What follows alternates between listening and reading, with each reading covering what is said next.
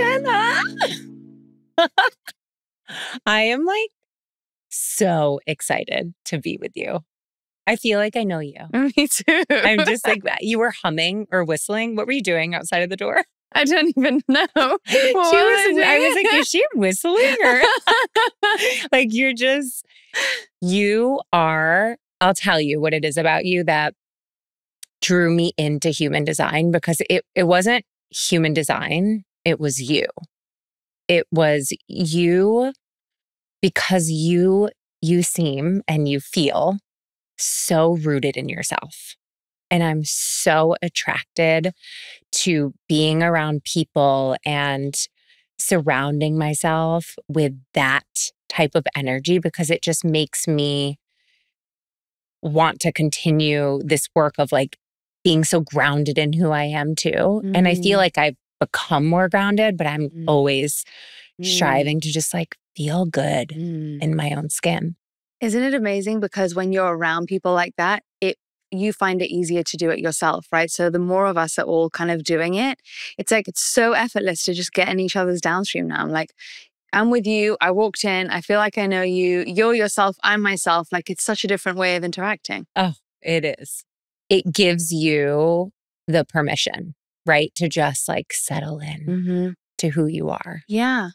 And if you're energetically sensitive, I think, even if you're really good at staying yourself, it's really easy to morph around people that you feel like you kind of have to help sometimes, you know what I mean? So it's really nice if like, I'm taking care of my side of the street, you take care of your side of the street, and then we can meet like where we truly are, you know? Yes, that is probably the biggest thing I'm noticing in my life right now. Wow. Is just, you know, because certain people you have been in your life for a long time, family, whatever it is.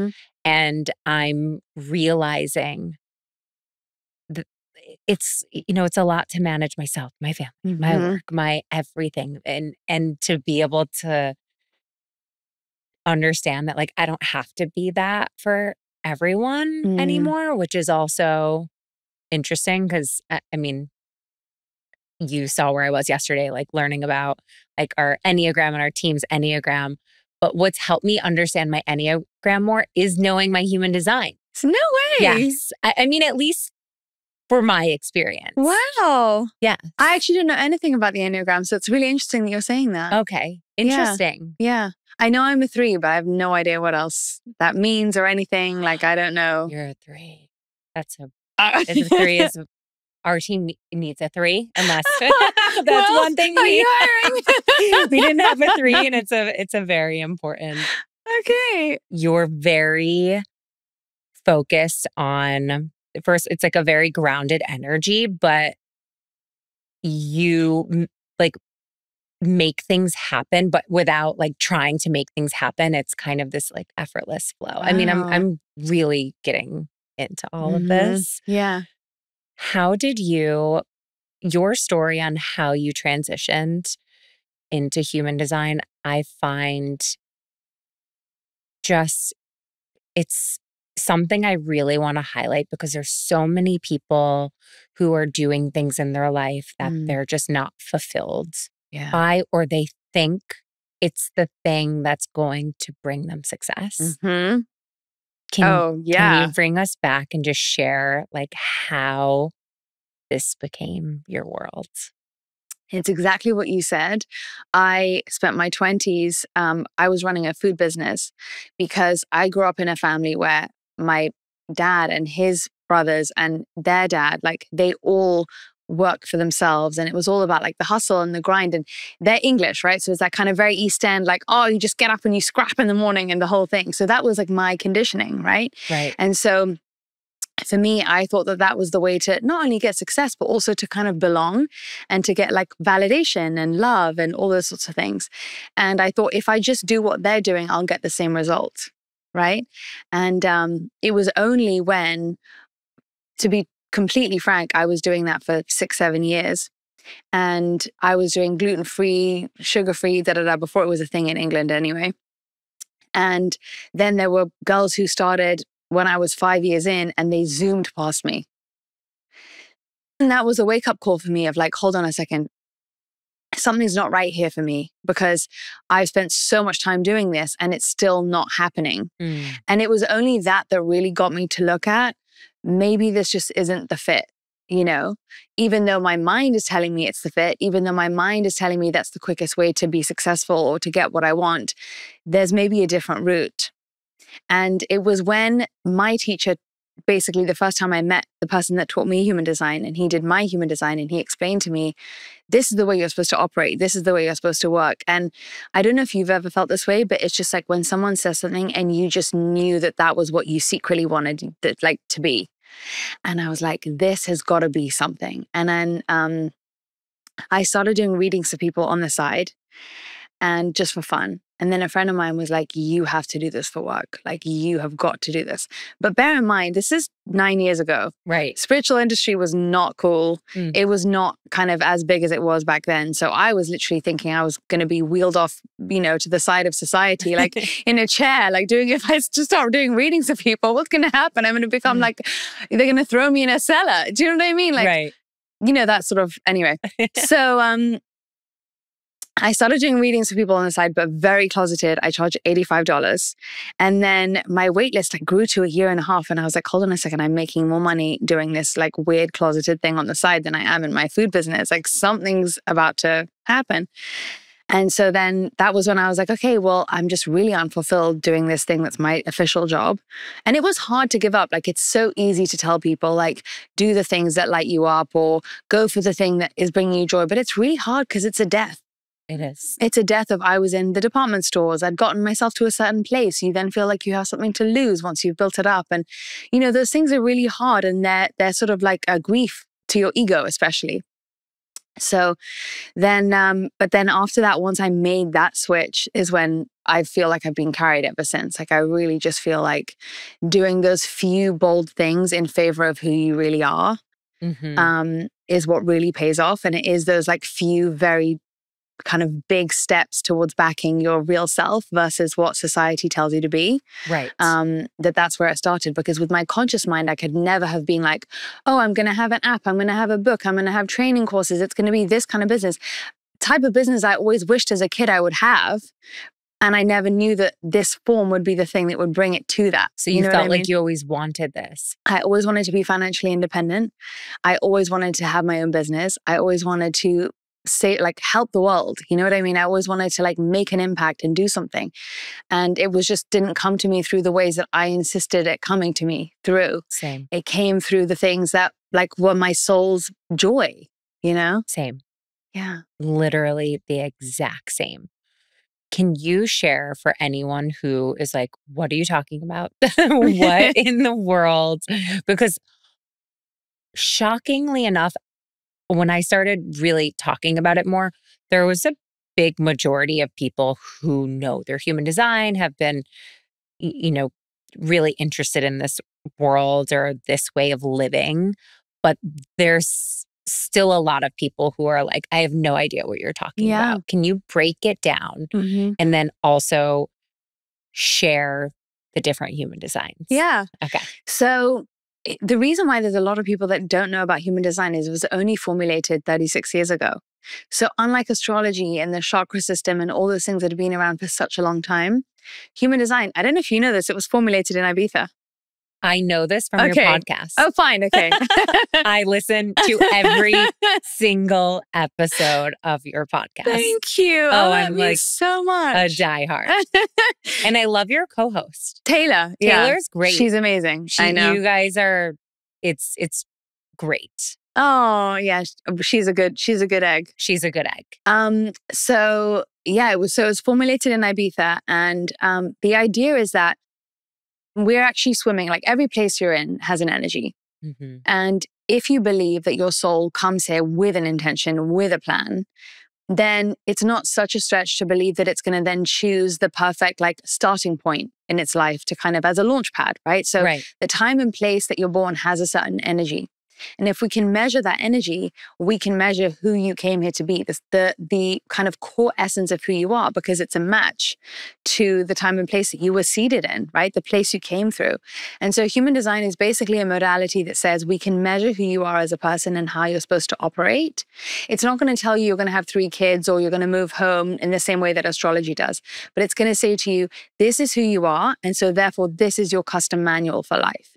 And why I think that resonated with me and so many people is because all these spiritual concepts we're trying to work on, right? Like being our real selves and, surrendering to the universe and living in the flow. I spent so much time wondering how to do those things myself. Like, what does it actually look like in my real life? And it wasn't until I found human design, which is like, do this and this will happen. If you do this, this will happen. This is the way your energy works. This is how you're meant to function. It just got rid of all that white noise and it just really grounded it for me. And I think that's what we're really resonating with now is like, okay, let's actually use this to change our lives rather than just spend time learning, which we all love to do, right? But we then need the manual. So human design is like, this is your custom manual to be who you need to be, who you came here to be. And then, actually what's the most freeing part of it is that you can get out of this overthinking, over strategizing, over controlling so much, because it's almost like your body is a machine. It knows how to operate itself. It knows how to drive itself towards your destiny. If you just reiterate, it's like rinse and repeat, do this, do this, do this. And then you don't have to know where it's going.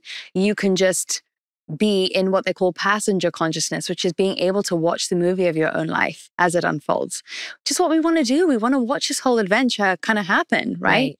And then also what's cool is that the mind is then free to become a genius at the outside world, because the mind is supposed to be looking around us, learning, ahas, formulating, observing, but instead we're turning it inwards on ourselves and thinking, yes. Feeling anxious and yes. When we don't need to do that. Exactly. Right. Because we're using our mind inwards rather than outwards. But the body has its own wisdom that it knows how to make its own decisions. It knows how to always, make the aligned choice. It knows what it wants if we know how to listen to it. So. Okay. I mean, I feel like it makes so much sense for me, but understanding the different human designs and then giving a little bit, maybe just like a little bit in each bucket so people can start maybe energetically or intuitively thinking about what design they are. Did you know about the types before you looked yours up? No. So you didn't guess what you were before you just did the thing. Yeah. Okay. Yeah. So just for your audience to know, this is not like a personality test where you answer questions. You put in your birth information, your time, your place, and then it will tell you what you are. And there's many, many different subcategories within a design. But the sort of top line, the place where you start is your energy type. Because think about it, if you're not using your energy towards the right things in your life, you're going to just waste so much energy and then you're not going to get the most bang out of your buck from what you're putting in. So that's the place where you really want to start people off is like, how to use your energy. And you kind of already know there's different people that function differently. There's some people that are really full on and then they need to like chill after that and then you don't see them for ages, right? Right. There's certain people who are more kind of subtle and soft. There's people who are more chameleon-like. So we'll get into that. So you have 5 energy types and these are not personalities. They're just how you use your energy. So you have generators, manifestors, manifesting generators, projectors, and reflectors. So we'll start with generators. You're a generator, right? A generator. Yeah, I knew you were a generator straight away. Did you? Yeah. Because I'll tell you why, because generators, their main sort of like task on the planet energetically is to cultivate so much life force inside of them that it spills out of them. And what happens when that spills out of you because you've made such an excess is it lifts everybody else up. That's why they're called generators, because they generate life force for the rest of the planet. And so their aura is very open, welcoming, and enveloping. Because think about, once you've generated this energy, it needs to be able to draw in the right people to then spill into, right? And the amazing thing about generators is that once they have lifted somebody else up, they don't always see how they've done it, because you don't see how I was before I walked in. Okay, you heard me whistling today, so that was a good day. But like, you know, if I was down and then I picked up your life force and whatever, you wouldn't necessarily see the before and after, right? Right. You don't see how many people that you lift up and have an effect on. But when the only condition is you have to be in your joy to create that life force. And so when you're in your joy, it creates such a spillover and it draws everyone to you. So think about like Oprah's a generator. Think about Jennifer Lopez as a generator. Like, even if you don't love her songs, you just like can't get enough of her, right? Like that's the magic of a generator. Beyonce's a generator. Beyonce's a generator too. Exactly. So they're just like these people that have just this like juicy, drawing you in kind of energy, right? But the biggest sort of, I guess, conditioning that they have, that they get, you know, sort of, I guess, impacted with when they're young, is that, you know, it's like a well done for doing something you didn't want to do. Like, it's your duty to do this, or it's good to sacrifice yourself.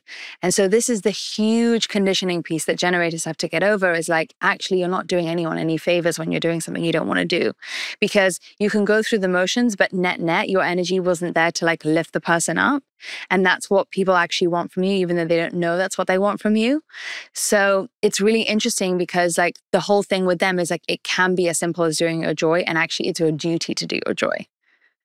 I mean, it's wild how much this is like me as a person. But it's funny because I think about how I felt as a person, like even before I started doing everything that I'm doing. It was intuitively, because I knew nothing about this, but it was like getting to the mat and staying consistent. And then it started to like turn on my inner light. Like, I started to become so aware of how joyful and just like excited I was to talk about like everything that was making me see things differently. And like, that is how this started. Like, it started from me staying consistent with connecting with that feeling, because it wasn't always that way. And it's very interesting now, because I told you before, you know, I think just in life, I'm in a little bit of I guess we're always in a transitional phase. You can always say that, but like some transitions are bigger than others. Yeah. And I feel like right now I've been in this place where I'm like, why am I feeling this way? And picking up your book and reading your book, like my life manual before bed every single night. You guys need this book. Literally, I'm obsessed with this book. Oh, I really mean that. thank you. It has just given me the confidence in like not feeling bad about like almost allowing myself to like be happy all the time. Like, it's because you feel bad, you know? Like, I think it's a childhood thing where I'm like, is it, am I too happy? Am I like, you know, should I tone it down? And I'm like, no, this is actually how I literally generate everything in my life. And when I'm not feeling that way, there's nothing. Yeah. I'm just like, what is happening? Like, yeah. And then because your system is literally, and you're ruled by your sacral, right? Your gut, that sacral chakra. And that's the place where life force gets created. And so when you're not stoking that fire, it's literally like the energy gets snuffed out, you know? And that's what you're saying, is like that kind of feeling of like lifelessness or slowness or dullness or any of those things. And so then how beautiful to realize, like, obviously for yourself as well, but that, you know, your joy is your duty, you know? it's my duty. Yeah. Like, it's been like refreshing. Yeah. And just given me this like, okay, where are you spending your time? How are you feeling during the day? Like, are you giving your attention to things that maybe I need to shift off my plate? Like, it's been really eye-opening, and it's like, it's changing my life. Like, it's just, it really is. And I was so excited to have you here, because I think for so many people out there are walking around feeling lifeless. You can feel it. Yeah. And to share that there's like other ways of doing things is literally like, it's why I'm like, I know. can we just please show life through a different lens? I know. And it's like, we really just have one. Like, we need to just go for the gold. And not because, we're more special than others, but just because we're all special, And you never know what kind of edge of life you're going to kind of push and grow for other people, and what's going to be possible if everyone just iterates in their like radically different directions, like all the possibilities you can create.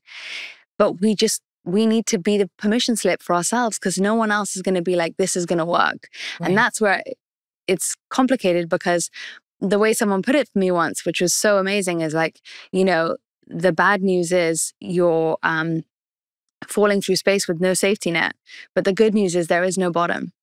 And it's just one of those things that the more you can kind of push it at a pace that feels doable for you, but just do things slightly differently, each day, like where you feel.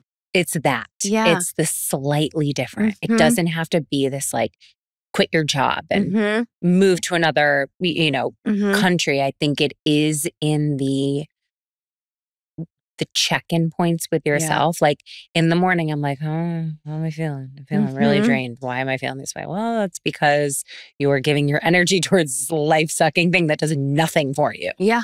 Yeah. And for generators, I always say what's really helpful is to almost observe yourself. Like if you were having like an outer body experience, would you see your body in that moment go like this, like expansive and like perk up and get excited? Or are you kind of like this? Because as long as you're like this, your mind will talk you into it. It'll be like, no, but you liked this. Or no, you remember? This is something that everyone tells you should do. And we all do that. This guy is like the best spin doctor there is, right? So, it's just one of those things where like, unless you're viscerally excited, and it's not because that's your choice. What is your joy is not designed by you. Like that's just, it's not random. It's designed by the universe. And so it's like, listen, if you're not excited by it, that means I don't want you to be doing this. Like if everyone is functioning well together and there's like a perfect allocation of resources amongst all human beings, stop trying to do jobs that are not yours. Oh, that is so good. Okay. I really have some reboot. And but the crazy part is what you find is when you're brave enough to say no, and not because, oh, well, I don't want to do things that, and kind of assuming that no one wants to do them. Either you'll find someone who would die to do them, or there won't be a need for those things anymore, or you never know who you make space for, who that's their dream. And you've just gotten out of their way, right? Because we're all just bumping into each other as well. So it's like you get back in your stream, you make so much space and opportunities for other people. And it's just like the more you do it, the more you don't just know it from your mind, but you see and you're like, I mean, even me to this day, I'm like, oh my God, this is so true. Like, what are you? I'm a projector. Yeah. And I'm just like, every time I look, I'm like, oh, this works. Right. Every single day I'm messaging. No, it really works. Yeah. It really does. Wait, there's one thing you always, I think it's like the opening line on your podcast, and it's in your book as well. I have to read it because it's like that one thing that just, we're all so different, but we're all walking around like we operate in the same way. We are not one-dimensional. Like there is not this one way of us doing things. And it even makes me think back to like school was a struggle for me. I literally thought that I wasn't smart, that I was never going to amount to anything in my life because I wasn't recognized for anything in school other than like being good at gym, which all makes sense now. Oh my gosh, that's crazy. I swear. But I was like, what am I going to, what am I going to do with that? Yeah.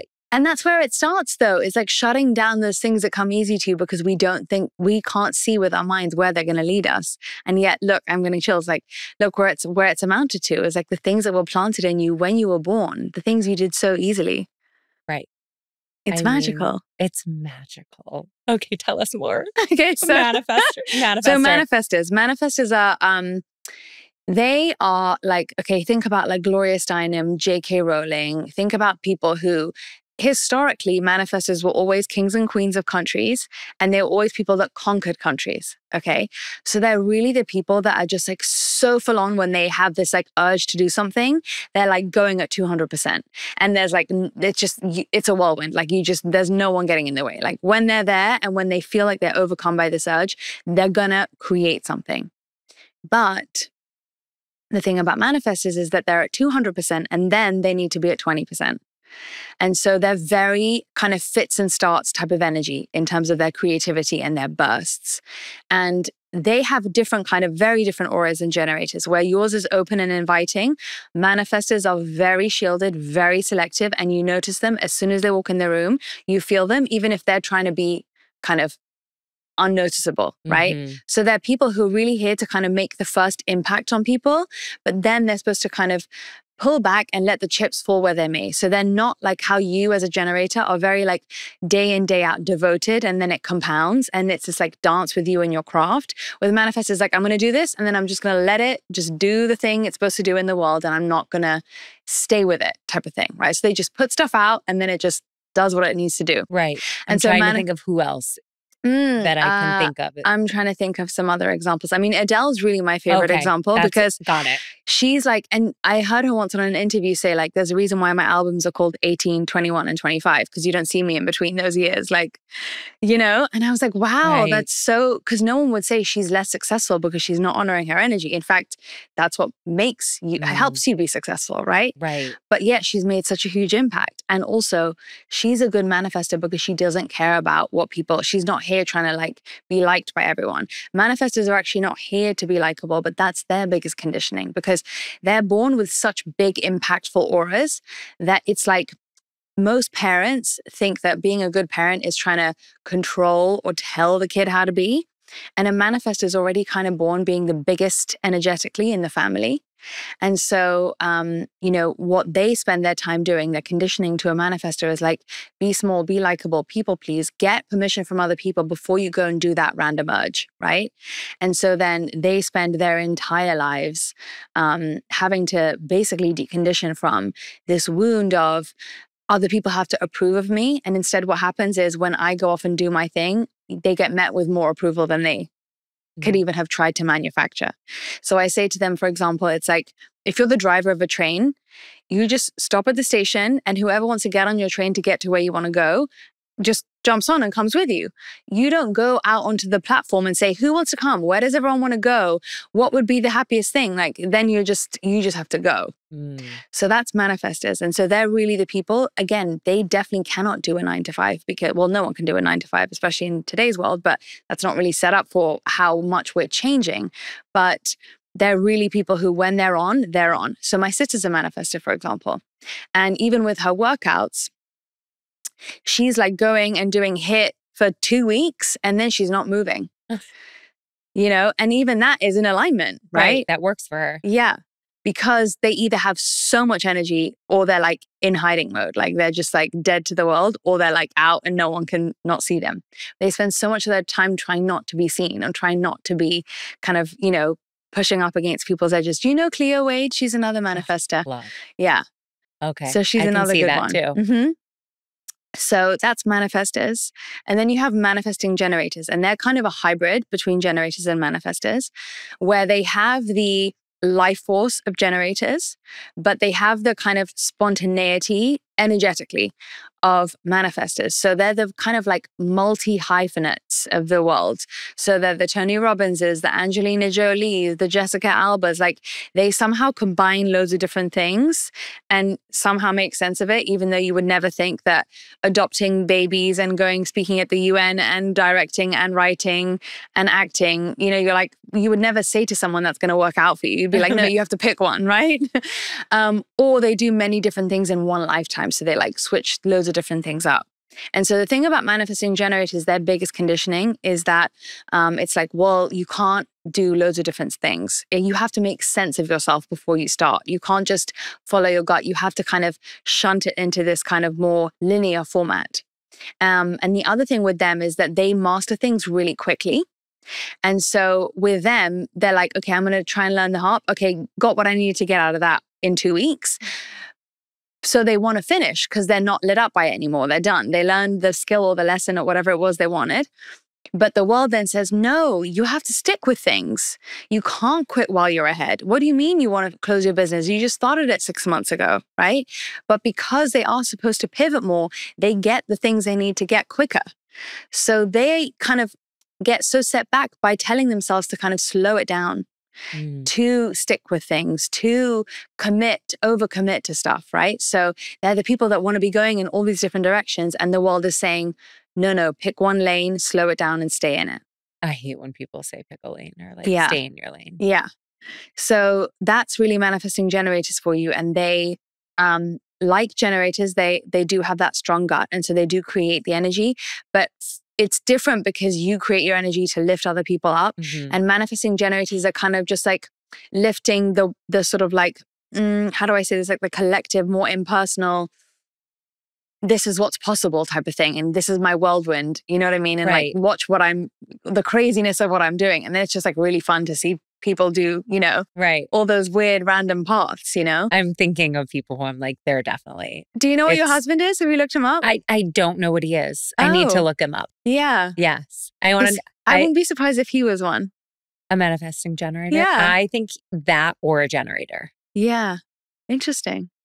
Yeah. I'm terrible at guessing though, so you'll believe Jason's a manifesting generator. I think he was. I can't remember. Which like that whole thing. I'm like, Jason.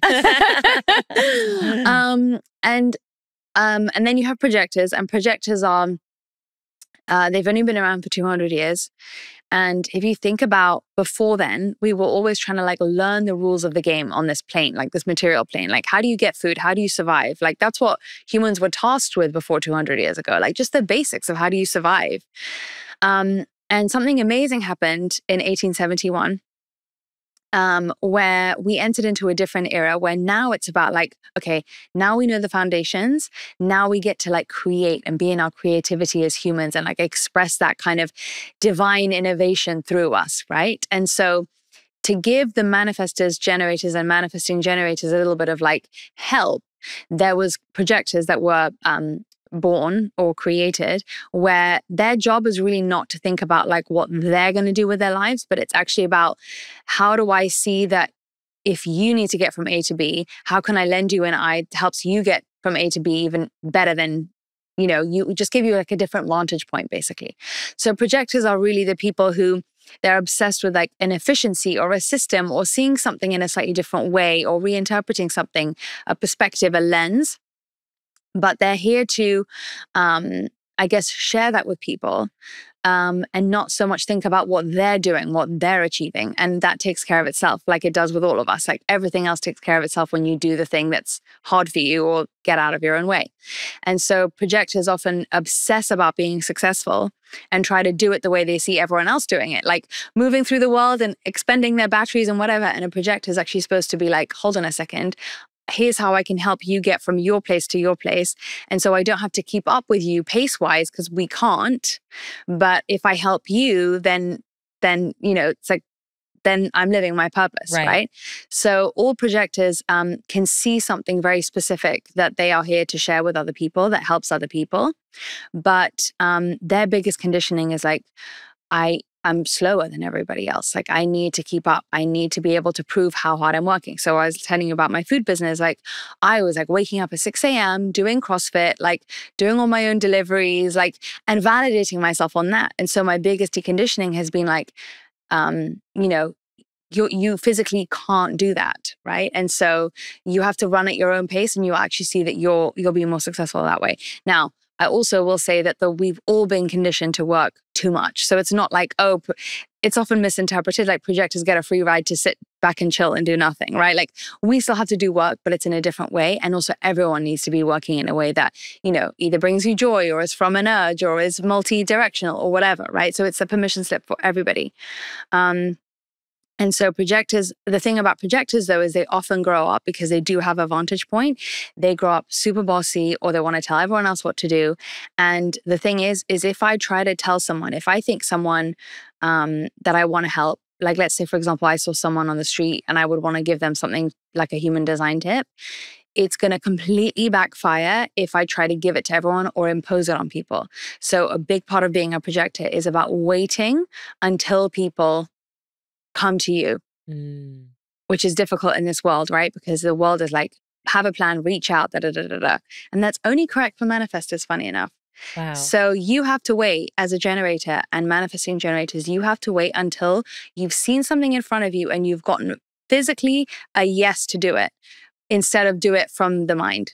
100%. It never works for me. Yes. If I act any way, but from that strong gut intuitive feeling. Yes.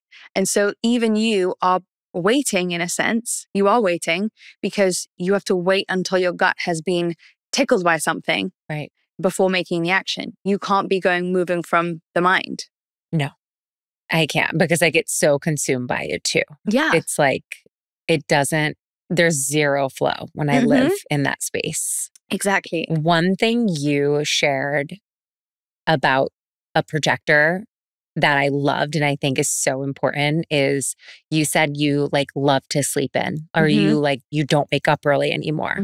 And it's clearly just like it's worked with your energy field, which I'm so jealous, because I'm like, there's a part of me that just like really just wants to sleep all day. But I do feel the most energy and like burst of energy when I wake up early.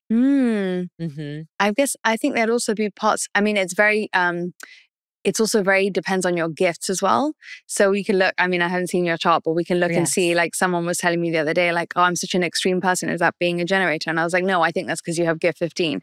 So even within there, like I was saying, it's not like a personality test being your energy type, but with energy types, with you, for example, you have a certain battery that you get given for the day, and you have to use that battery to feel like you've like done the day and to feel like satisfied with the day. I have to. And then once you've spent that battery, you can easily fall asleep. I'm done. There you go. Yes.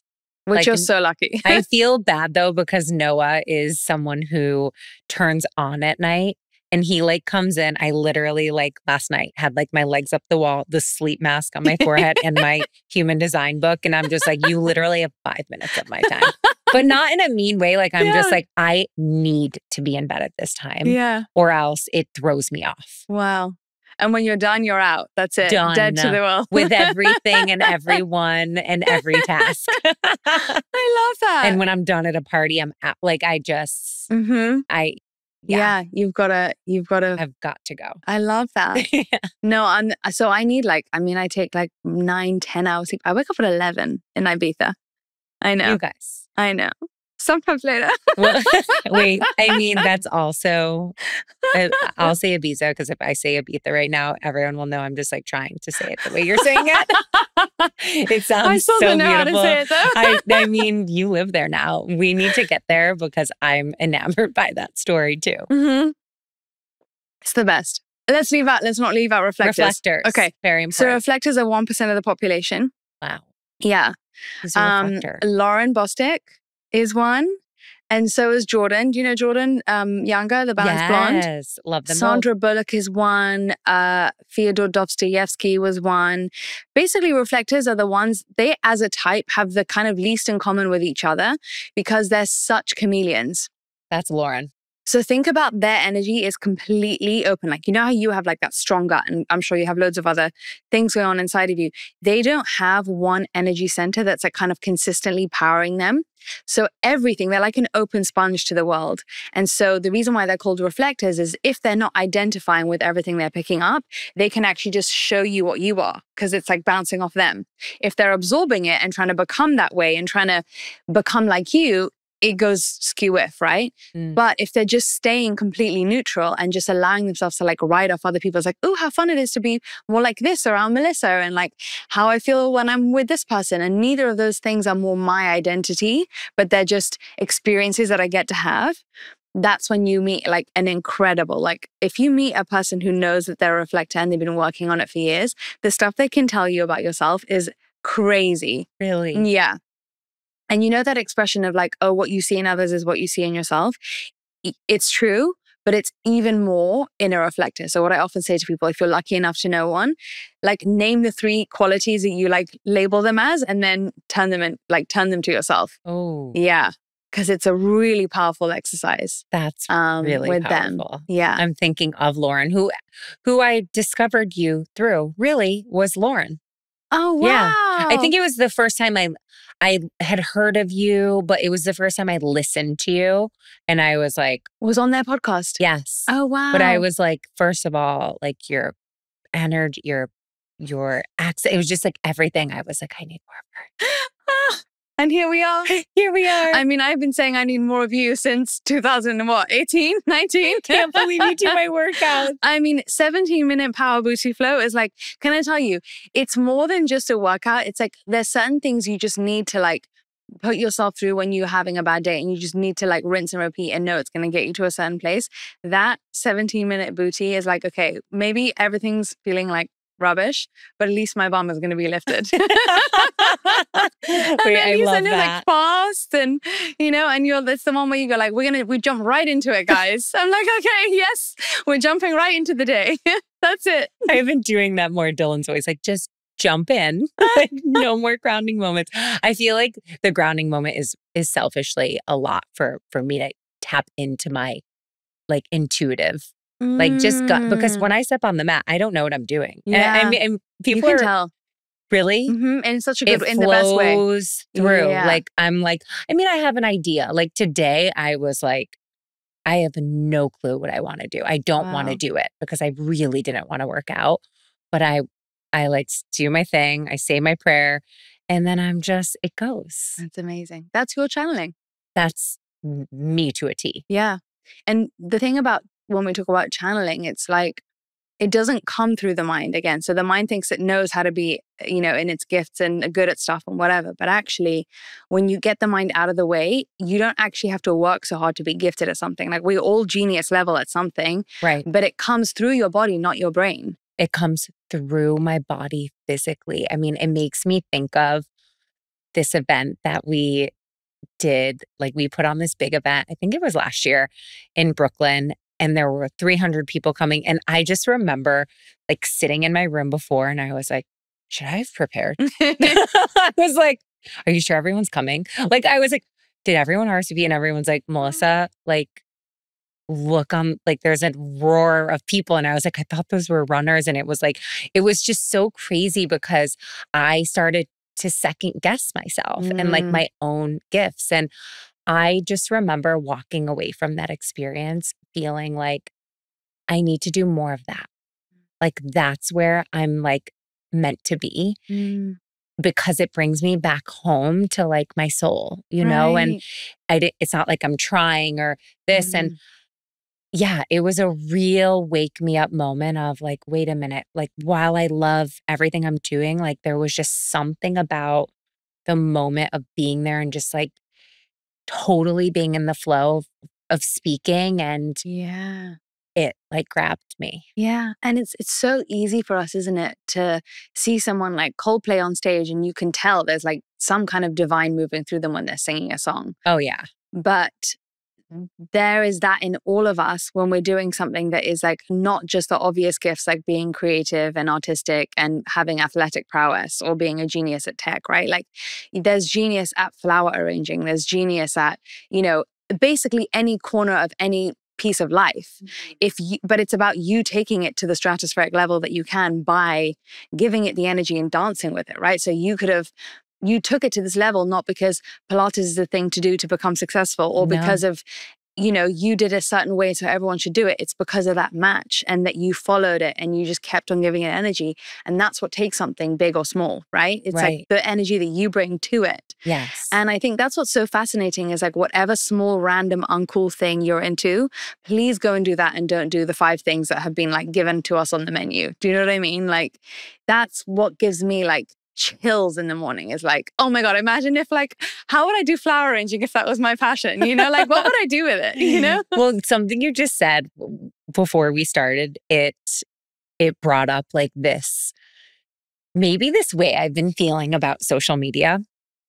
And I think a lot of it is because of where I'm at in life. I think my age has something to do with it. I think turning 40, not that you are your age, but things change and you change. And I've been in this insecure space with social media where I'm like, I felt like this was just like second nature to me.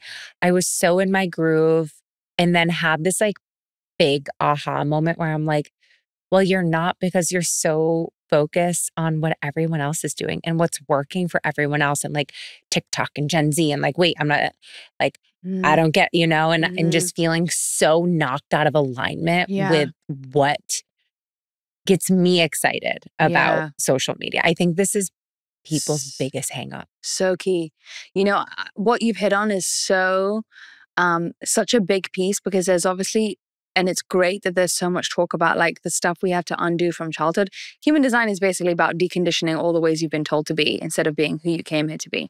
And there's such an emphasis on childhood and, early life and stuff. But we forget that we are being conditioned every single day in our current life. I know. And to just put the blinkers on so that you can just watch whatever would naturally come out of you in a very unthought through kind of way. That's like, honestly, if the world is going to change so much in the next, especially 3-4 years, that the best thing you can do is preserve that gold inside of you, which is like completely organic from nowhere. You haven't said it because you've heard someone else say it before. You're just like, where did that come from almost? Yeah. Because it came from you, from source, from your higher self, whatever you want to call it.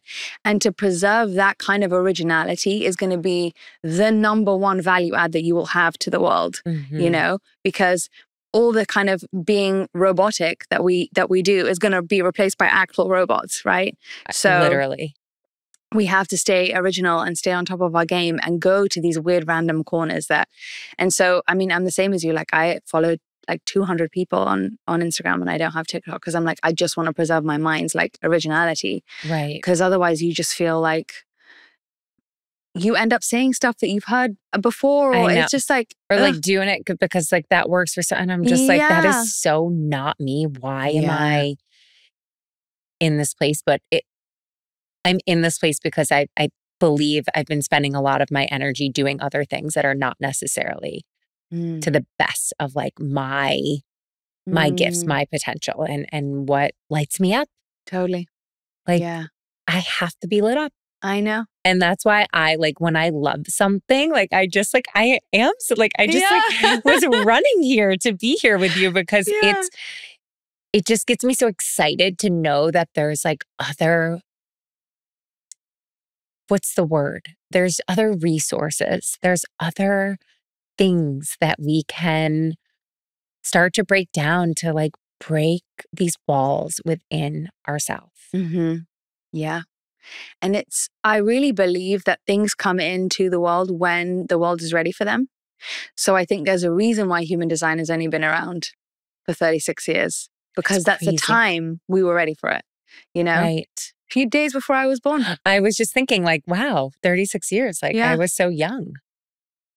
It was formulated like a couple of weeks before I was born. Isn't that crazy? No, it's not. I feel like you are the person who's meant to inspire this way of living into people's lives. It's freaky. And your book is really like, your book is written in the exact tone that you speak, which is so easy to digest and to comprehend. Because sometimes in the spiritual world, I get things, but then when I sit with a book, I'm like, what? And I have to go back. It's just, there's such a flow and the way that you bring it to light, because you're meant to make it accessible for people. And thank you for saying that, because I think my journey to spirituality was like spending my whole 20s consuming so much spiritual content and feeling exactly the same way that you're saying, of like, I get it, but I also don't get it. And therefore, am I dumb? Like, am I getting this wrong? Like, what am I doing? Is everyone else around there like out there surrendering? And I'm just like not understanding. How the hell do you surrender? Like, where, like the jig is up. Do you know what I mean? And so one of the big things for me, funny enough, speaking of like doing things your own way, like there's a piece in the front of the book where it says like, this book is written in a more colloquial way than books are written and whatever. And we had to put that in because I really was very strong about not changing the way that it was worded. And I was like, I know it's sometimes a bit English. I know sometimes it's a bit American and there's no like rhyme or reason to how, but that's just how I talk. Right. And so I'm sorry that it doesn't fit into a format of normal books, but I want it to feel like I'm sitting next to you and like that there's a warmth there and that there's like, it's a hug, you know, like I'm writing it for my 22-year-old self who didn't understand any of this stuff. You know? I literally just got this like warmth and this whole feeling in my body. No, because that is exactly how I feel about who I am as a teacher. And I have had so many people challenge me in this space that I don't know what I'm doing, that I'm not a Pilates teacher. And I'm like, first of all, how dare you tell me who I am and like how I am meant to share my gift with the world. Like there is no one way of doing things. And I'm so sick and tired of these haters out there, because unfortunately that is what it is. Trying to bring other people down because maybe they're not clear on what their human design is and they don't know what their gifts are and they're trying to do something because it works for someone else. And you know what? If everyone did know their gifts, then it kind of frees you to not feel like you have any, like, okay, you know your arena. You want to hear a crazy story there? I would love to. Okay, this is a full-on testimonial. So before I did your workouts, I did a more intense workout. And there's mirrors in the class. And I think I went this morning. I went this morning with one of our mutual friends. Oh, okay. And I was there and I looked at myself in the mirror and I'm telling you, I was like, I've seen myself in these mirrors 1,000 times. And I think I genuinely, it's crazy. I look so good in this mirror. I was like, wow. And I swear to you this morning, I said to myself, because we all have that voice inside, I was like, Jenna, you can never, ever, this is like no more thinking that you ever are having like a day of looking bad, like whatever. This is this. And that's because for the last 4 years, I've been doing only Pilates and walking. And before, I couldn't even keep up with that class today. I was like, this is like torture. This is actual torture. My head was about to spin off my body. Like my adrenals were free. No, I know. Yeah. I did the same thing. I did that for years. But it works. Look at this. I mean, you look insane. When you walked in, I was like, this is you, baby. Honey, that is you. That is all you. This is 17-minute But it's crazy because like everyone is like, what cardio do you do? And I'm like, I'm not the person who's pounding away at cardio. I did that. That did not work for me. And not to say that you can't even, do my workouts and do your cardio, because it is all, it's very specific for all of us. But I think where I get so much joy from being able to sit here with you and like talk about this and share this with everyone is that there's just certain ways for all of us. And it all looks so different and it can feel so different. And it can, I look at some of my friends doing certain workouts, but it works for them. And there's no answer other than it just works. Yeah. It just works. And that's how I felt when I started going with it. And I was like, I'm blending these. And that wasn't popular, doing yoga and Pilates. That wasn't something people were doing. People weren't really teaching as much online at all. Right. But it just felt like I was like, I never saw myself in the room as an instructor training one-on-one. It was this, it was the joy. Making it suit you rather than trying to fit yourself into a pre-existing mold, basically. And then the molds are just there to make us all be homogenous. And who want, that sucks the life out of people. That's what I'm feeling so drained about social media.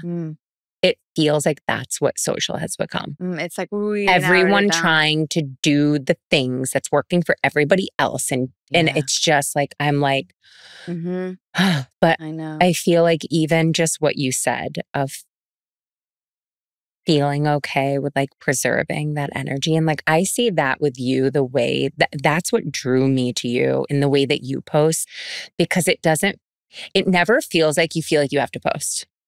You post when you want to post. Yeah. It's so clear. Thank you. Yes. And it's not like you have to do this and you have to show this and this is what I do and this is my brand. It's just some days there's a few stories, some days there's a few more. Yeah. And the next day there might be one. It's very fluid with, I think, not like sometimes like when I don't post, I'm not in a good mood. And I'm like, well, wait, no, that doesn't have to be. Like it doesn't have to be that. But I guess as a generator, it makes sense. Because like 100%. if I don't feel joyful to do it, it's probably best I don't. Totally. And that's also what's funny about like, being like, consistent post, like it makes you'd rather have more shots on target, right? Like in everything in life, that's alignment, right? It's like the fewer correct things that you're putting yourself towards rather than trying to just do over and over and over again. Cause then that you're wasting your energy and you're not getting anything back from most of those shots. Right. So it's like the fewer really amazing targeted things. And when you don't post, I'm like, Melissa hasn't posted today. I swear. Well, because I only follow a few people. Right. I'm like, okay, I like look forward to when you post, you know? It's true. You know? And I'm sure I could like probably speak on behalf of your whole community where it's like, it makes you happy when, you know what I mean? And then that's your energy, you know? Yeah. But it's so special because I think being in this position of saying, we have one life. There's 100 people outside of me that have this manual of how I should do things. But like, and this one might fail, but let's just see anyway, because at least this one's going to be like an adventure, right? Right. And to see it come through every single time of like, oh no, I don't have to, something as small as I don't have to post every day, or no, I don't have to do a lifestyle piece about me for the book. Like I don't want to, or I don't want to post consistently, or I don't want to, whatever things I don't want to do. And I just don't do them. And I'm like, you know what? It doesn't get less scary, but then the results show themselves really quick. And you're like, oh, this really works. You know? Like, I love that you said it didn't come natural to you to promote the book or to, you know, connect with people to promote the book. Like, it just didn't feel like you. Oh God. I mean, the stories are like insane. And I still get it wrong sometimes because I still talk myself into like, no, you should send this person a book. But if that person isn't interested and I haven't been energetically invited, it has never worked out. Right. Literally. Books have bounced back. I'm not kidding.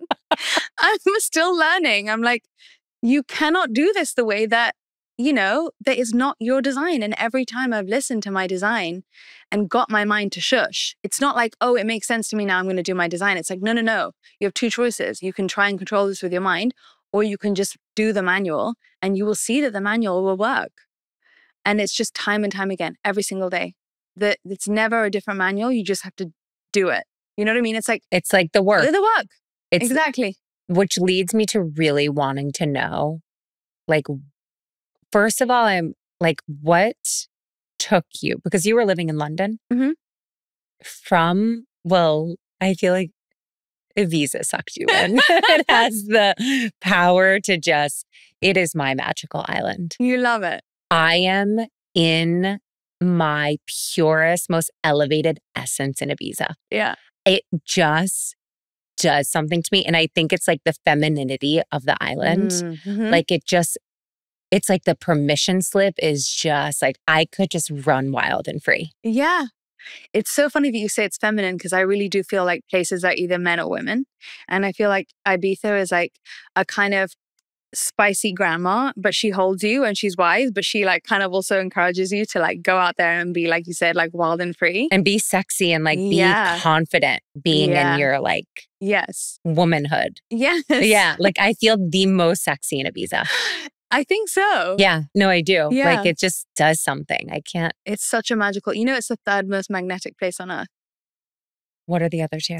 Number one is where the pyramids are laid over. Like it's on two different ley lines of crossover. How they knew that back in the day, we don't know. But that's the most magnetic. I think the second one I want to say is Mecca, but I could be wrong. Right. And then Ibiza, specifically Esvedra, is the third. I mean, it's crazy. Like there's just something about it. And I've been going for years, and it's so funny because there's this part of me where I'm like, oh, should I explore other parts? And I'm like, no, I just want to go back. Wow. You need to come for like a month next time and just see what happens. Like what could happen in life when you're there for an extended period of time. It's like a drug. Like you just never want to let it go because you're like, oh my God. Is that what happens? Like you just got sucked in. Yeah. And does it feel normal to live there? Like I know that sounds kind of crazy, but well, I've been nomadic for a while before that anyway. And so this was kind of nice because it was the first place that I felt like a real resonance with. I think especially, well, in human design, there's also something called the 4 transformations, where if you eat in the way that's correct for you and you put yourself, so that's digestion is number 1, environment is number 2, 3 is perspective, and 4 is motivation. And you get those things lined up and you become into a genius. Okay. This is advanced level. But when you digest life the right way, as in taking stuff from the outside world and taking it in, you're doing that in the correct way. So your brain is already turned on. Your environment is about being in the right places at the right times for you to see the things that you're meant to see. Mm-hmm. And then your perspective is noticing from those things the way you're supposed to notice them. And motivation is what it is that gets it out of you, right? So if you do those 4 things correctly the way you're designed to, that's when you're like, I mean, anyone can be Elon Musk level of, you know what I mean? Like that kind of level of achievement and genius, and like it's in all of us. But environment, basically what they say is like, it's such a low lift thing because you put yourself in the right kinds of places that are going to pull the right things out of you. Like without you having to do as much, you know what I mean? And I really feel like that with Ibiza with me, because I just feel like, like you said, it just brings out a side of you that otherwise you'd have to work hard in other places to be that same way. So why would you not go towards the heat? Right. You know? I feel it here though too. I feel like this place is more masculine, but it still has spirit. You know what I mean? It has dynamism and it has spirit and it has that grit and the vibrancy. Yes. I was in LA before. And then yesterday I came here and I was like, it's so nice to be in a place where people disagree with each other. You know, like people tell the truth. Well, in LA, it's just very. Yeah. What do you feel when you're there? I feel like LA is having a bit of a like shift almost. I like it though. I have good friends there and that sort of thing. LA. So yeah. I love the lifestyle and I feel like I bring my own energy to it. So I'm powerful. Not like everyone's like, oh, you don't feel the energy. And I'm like, I feel like when you're bringing it, it's with you everywhere. Yeah. I love that. And it's true as well. You know what I mean? Like you can go to more places when you have that internal buffer and just like be able to stay more yourself. Like going back to the beginning of our conversation, like when you know what you are, then you can always like bring that to any situation and you make the situation more enjoyable for you because at least you're being you and that's what we all want. Right. 100%. But yeah, you'll have to come back at some point. I know. And do a long. And I want to see you when I'm there. It'll be so fun. You'll write a book there. You think so? 100%. Like, because no I've been, I think similarly to how like you've said this before, it's not like you felt as if you always wanted to write a book. Mm-hmm. I don't think I've always felt like I wanted to, but like I can like feel there's something in there, but I haven't had the space to let it live through me. And like everyone's like, no, you just have to do it. Like you just have to sit. And I'm like, no, that doesn't work for me. Yeah.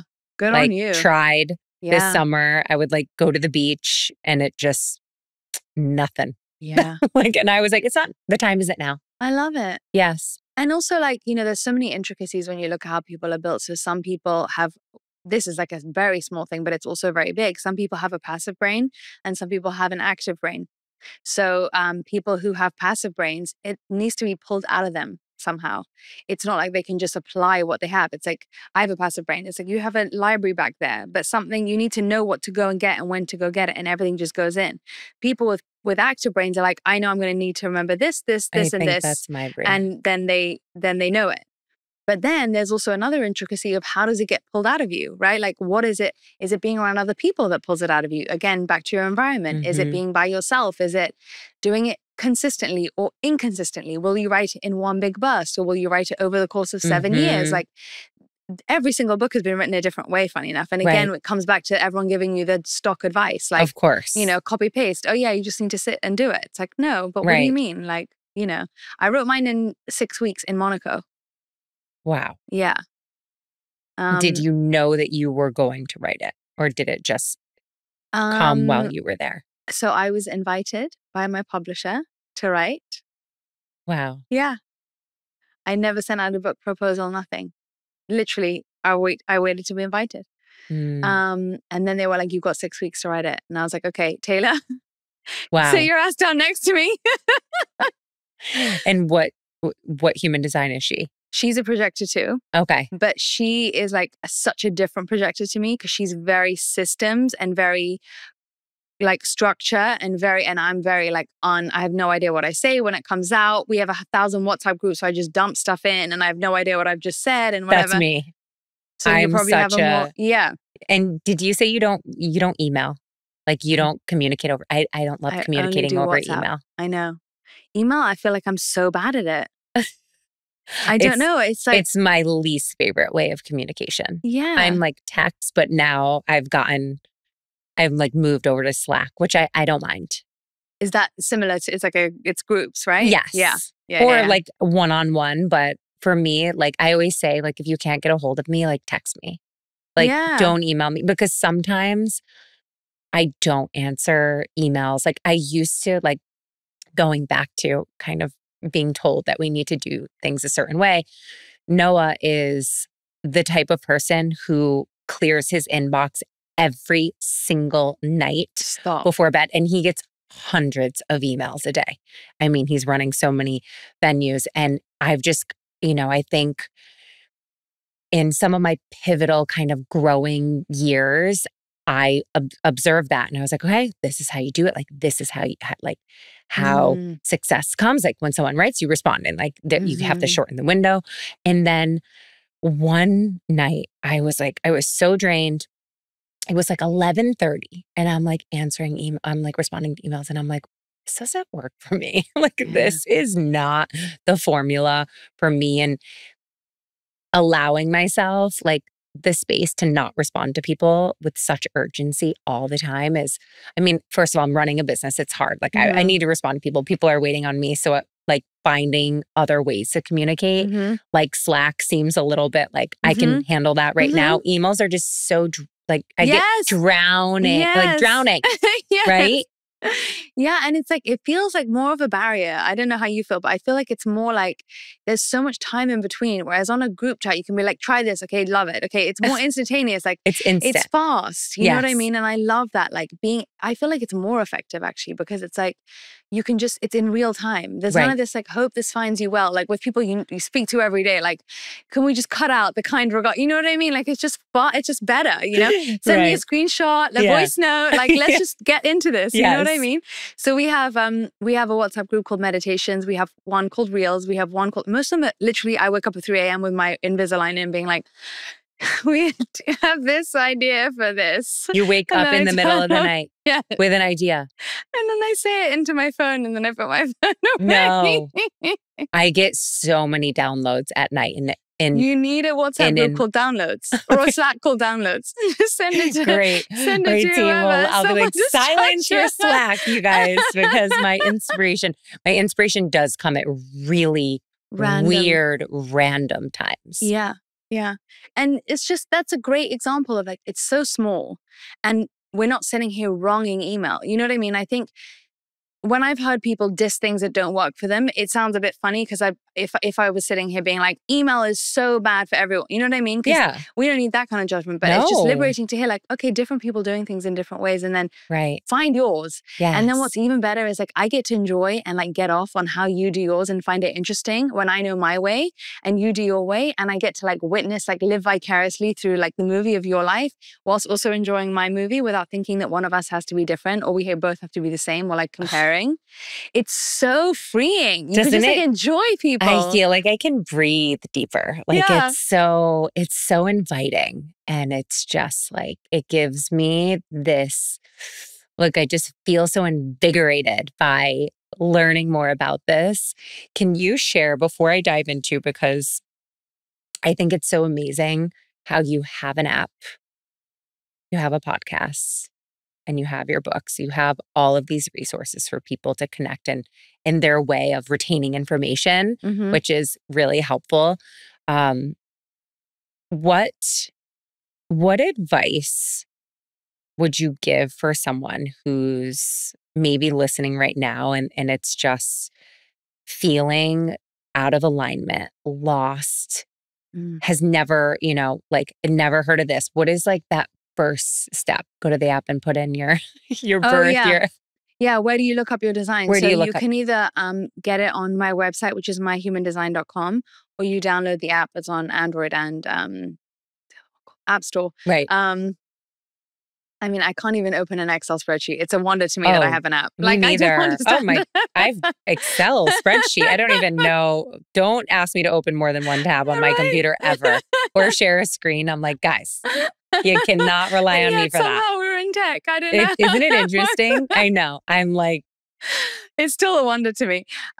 So you can either download the app and put your birth information in, or do the same on our website.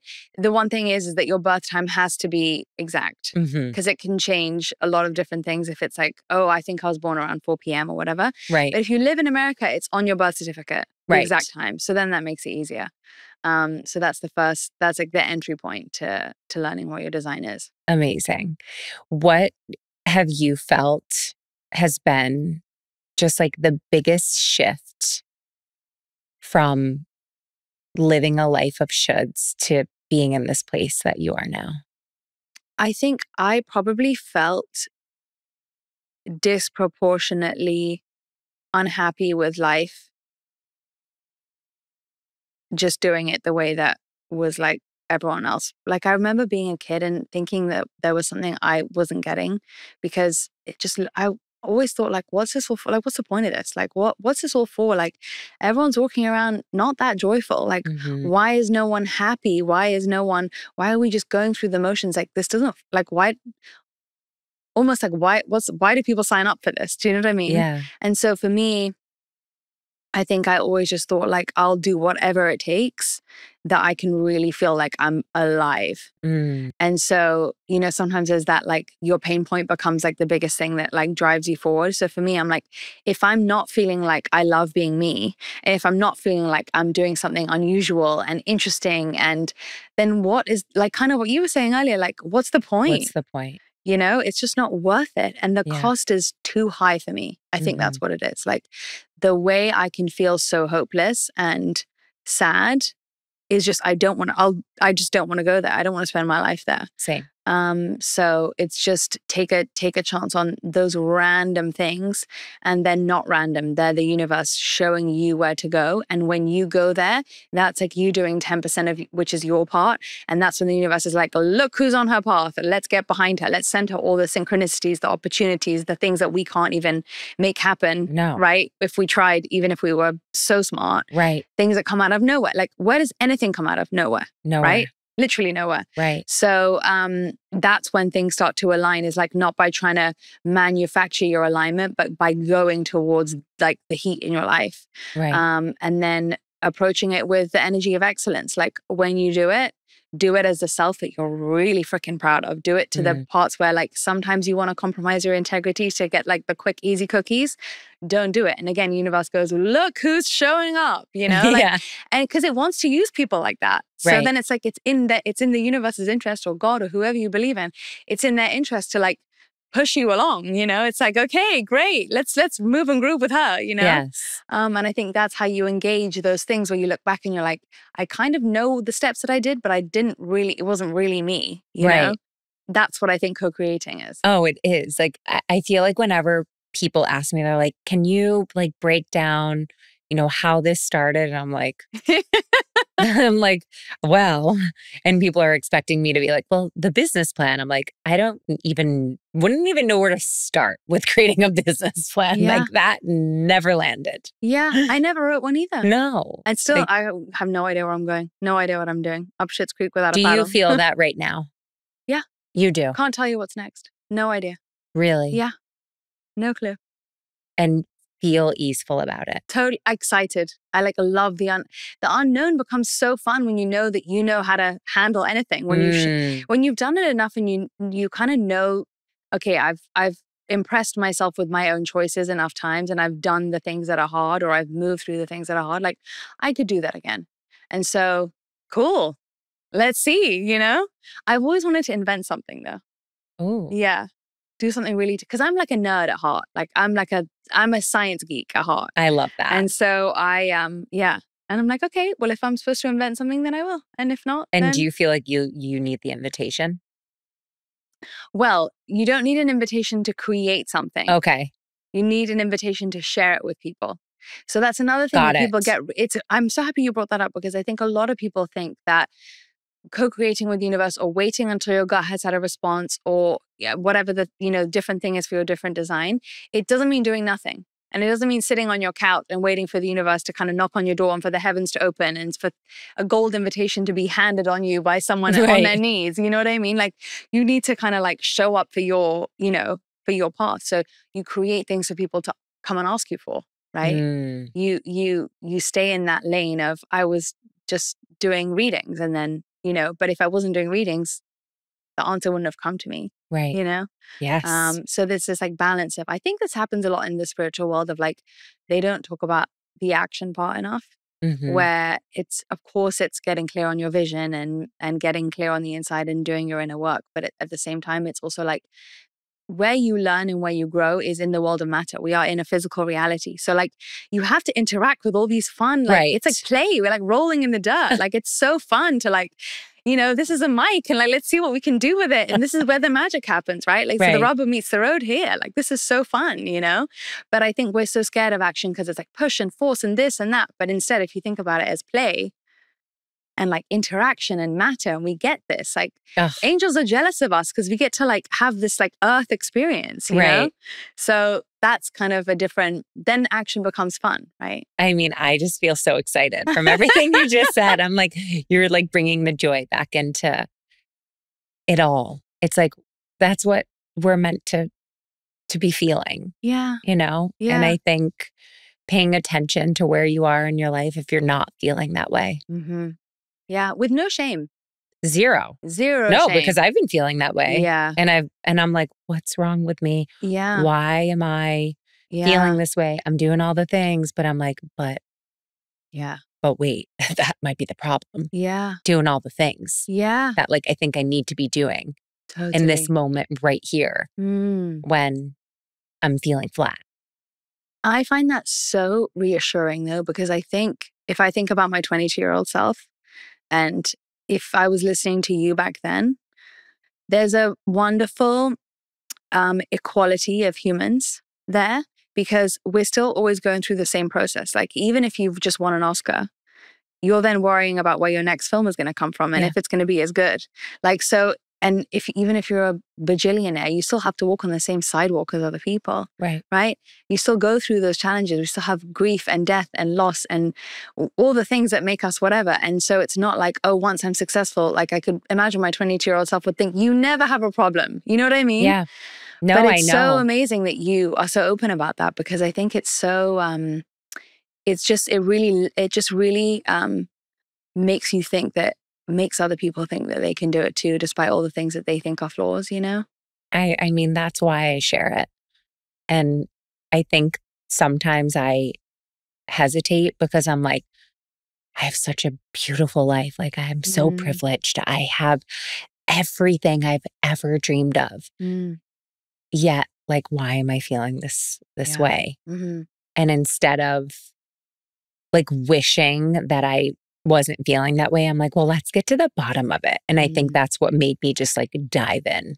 Yeah. And I can really say this, and I swear, like, I'm not just saying this, since I've really tapped in, it's like the amount of joy I've just been like adding to my cup every single day it's life-changing. Wow. And I swear to you, like of all of the things I've done and I've learned, and there's so many things, right? There's nothing that's connected to me in this way. That's why I said to you, I'm like, I'm going to take your course, like your courses. You have 3 of them, right? Like I've already looked them up. I'm like, well, maybe this is just, it seems so random. I'm like, why would I do that? I'm like, because I'm so excited. And that's the thing. You don't have to know where it's going to lead. If your excitement is leading either way, it's taking you somewhere where you could never even fathom yourself. You just don't know how it's going to add up before it adds up, right? Yeah. That's all of us. That's the mysticism of life. It's like so exciting. It's like, why do I want to obsess about, I don't know, this random frequency machine and read about how an autistic person, it will come in handy later. Fine, sure. An autistic person learn how to read all the frequencies and name them. I'm like, somehow fascinated by this. I'm like, okay, I'm going with it. Sure. Like, okay, it's nothing to do with human design, but my team now know, like, if I get obsessed with something, like, I need to get obsessed with it. You need to go like, with go for it. Yes. And so, it's just, so much better to not have to explain why we're into the things we're into, because we can't even explain them. So like why we're attaching logic to stuff is like, it's so silly. Yeah, no, it is. It really is. And you're drawn to it, then you're drawn to it. It's the best. I know, it really is. It just feels fun, which is just it's like, it feels like playful and exciting. So I think this is where I think both of us, that's why I'm really drawn to you, because you want to make life fun. You want to make every day like something special. I really do. Yeah. Like I feel it like with my kid. Like I'm just like, how can I like be in this day with like letting go of what happened yesterday? And it's the best. What motivates you? These are my rapid fire, but you can answer them however you'd like. They don't have to be rapid fire. I feel like I can't tell you what to do. Just go in the flow of what feels right for you, okay? What is your biggest motivator when you're feeling down? Do you know what? I love my work so much that I know if I put myself into my creative zone, my giving zone, right? It's like when we're in our gifts, that's what we're sharing with other people.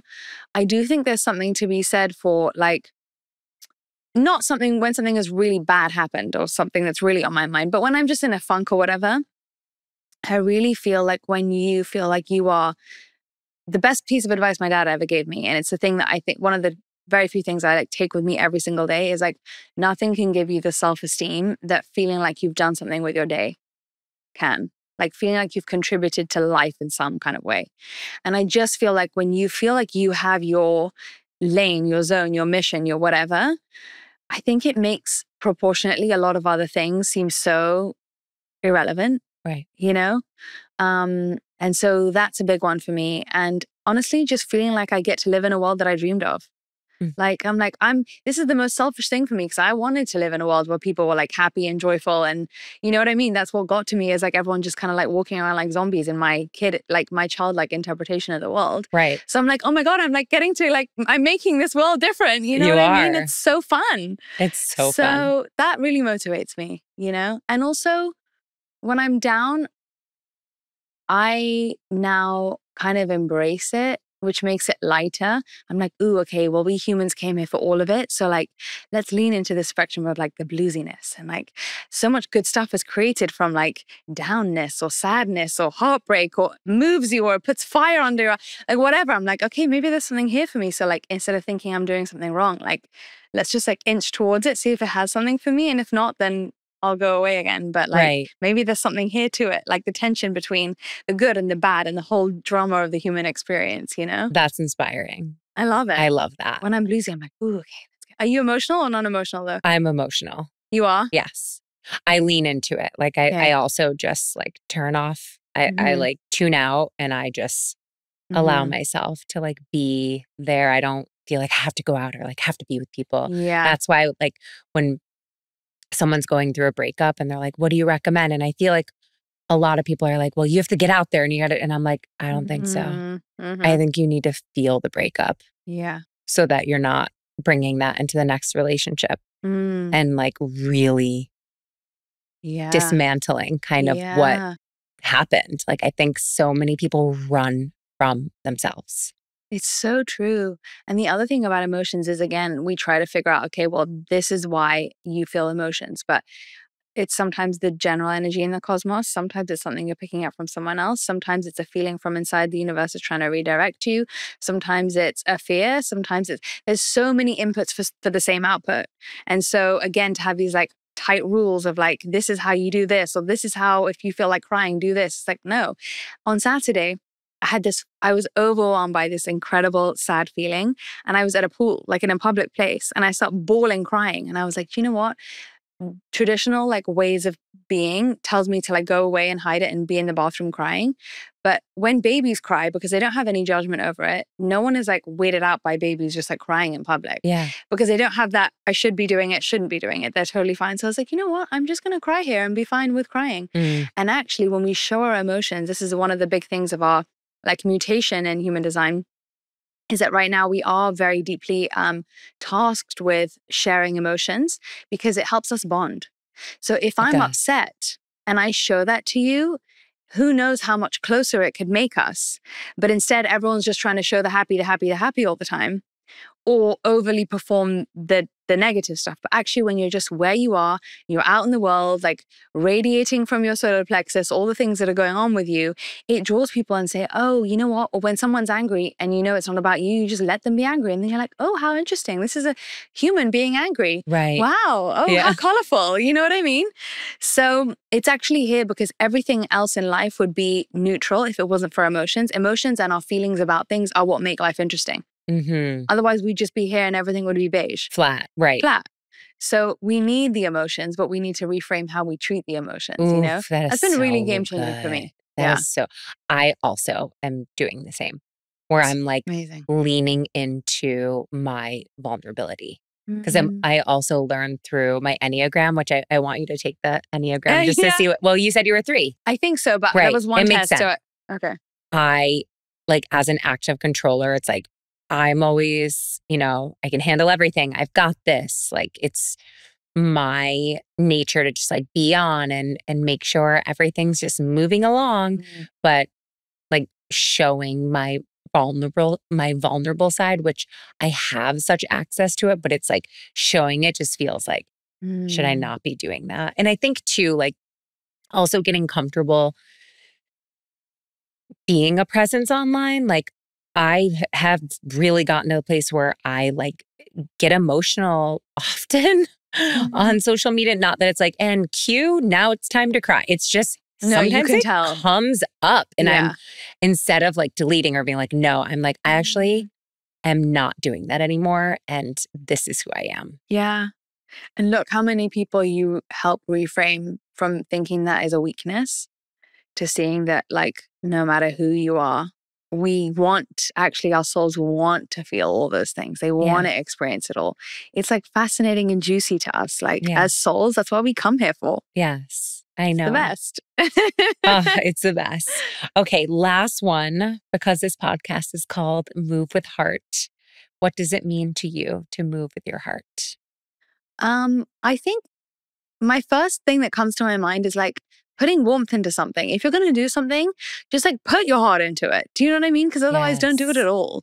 Like you can go through the motions, but why not just like be warm, be open, be loving, be just like unapologetically like just gung-ho about it. Do you know what I mean? Like it's so nice to just not have these like walls up and stuff. You know what I mean? I just think like put the heart out first. You know what I mean? When you say that, I'm like, yeah, just like, you know, be warm and loving. The essence of who you are. Oh, it's thank you. It's everything you exude. Like I don't even know how, but you're even more just like delicious and lovable. And I'm just like, oh, I could eat you. You're just so incredible. It's right back at you. I'm just so happy to like have you here. And I feel like I can't wait to see more of you. Right back at you. Yes. I know where to find you. Thank you. You're always invited. Thank you so much for being here and sharing your gifts with the world because you are making a difference in the world. You are.